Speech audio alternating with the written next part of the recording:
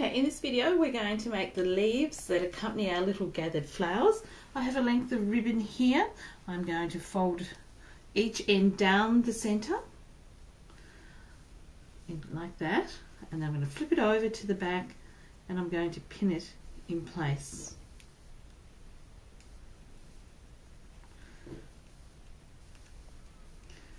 With my needle threaded and knotted at the end, I'm going to start at this end just above the ribbon edge, and I'm going to do a securing knot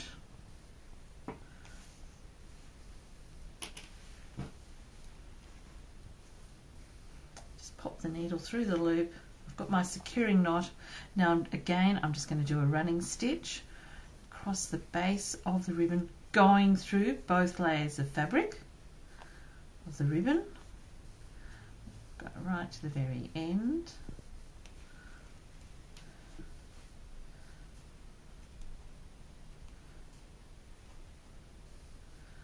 You can remove the pins at this stage. Draw up, gather up the ribbon, secure it off, so securing knot.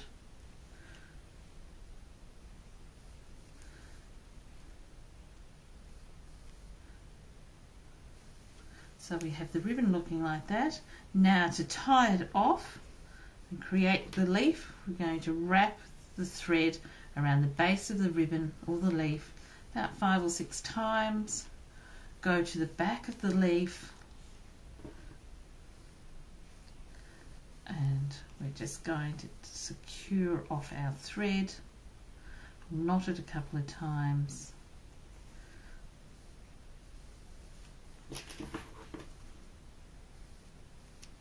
There's our leaf.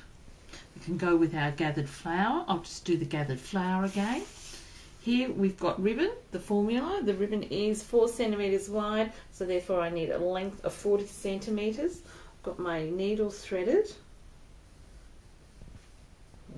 Secure off the knot. Actually, I might use a longer needle. There we go. Longer piece of thread. Start down on the right hand side of the ribbon, do a securing knot to hold it in place. I'm going to do a running stitch up the side of the ribbon, and then we're going to do a running stitch along the top of the ribbon.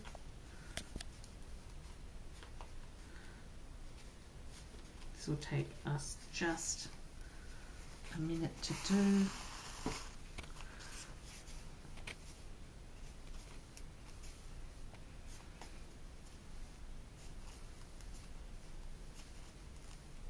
So we just keep doing the running stitches until we come to the end, pulling it through.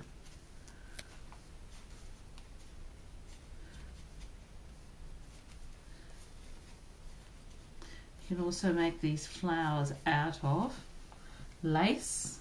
Again, the width of the lace, multiply it by 10 to get your length that you need. You gather them up, make the flowers, and you can pop these decorative buttons in the middle. It's a good way of going through your button stash and using up any of those leftover buttons. Right, we've come to the other end of this ribbon. Now we're going to do a running stitch down the side of the ribbon, the other side of the ribbon. So as you can see we've done a running stitch along the top. On the side, we're going to pull it up now. And we're going to do a securing knot.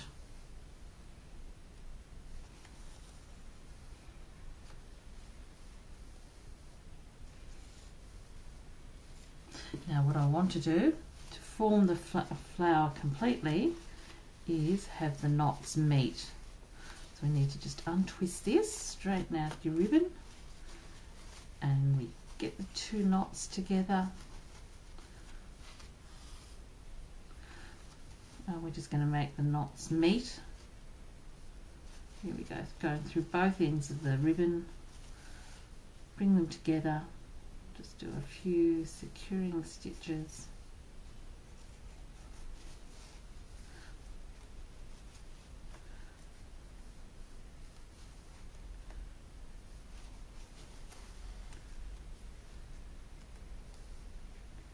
Do another one and just knot it off. Here we go. Got another flower that we can add to our collection. Also, as I said, it can be done with lace. That'll only take us a minute to do. So again, I'm going to be doing a securing knot on the end of the fabric. Go up the right side of the ribbon, up along the edge, just do a running stitch in a bit out of the lacy bits. I'm going to run it along here, run along the top,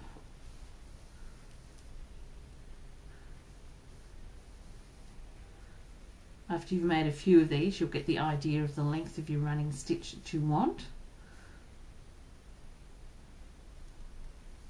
Good thing to make lots of these and have them in stock for when you do your different craft projects.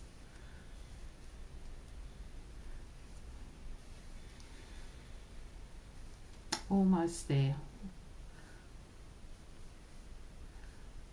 Right. Just come to the end. We're going to go run along down the other side of the ribbon. Now we can pull up our ribbon.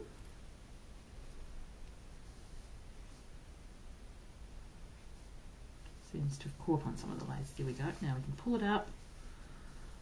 We can knot it off.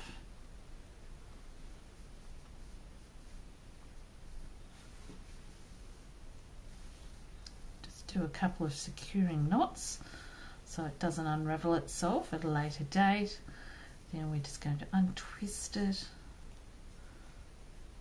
and then we'll have it, the knot we've just created, meet up with the knot from the beginning. I'm going to join them together, a couple of slip stitches,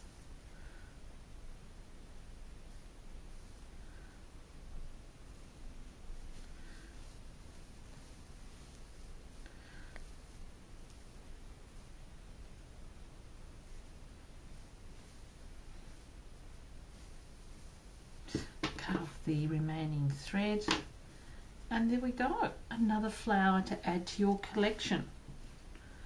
Of course, I've shown it in a larger size ribbon, but you can use smaller width ribbons and multiply the width of the ribbon by 10 to get the length that you need to work with to make these flowers. Thank you.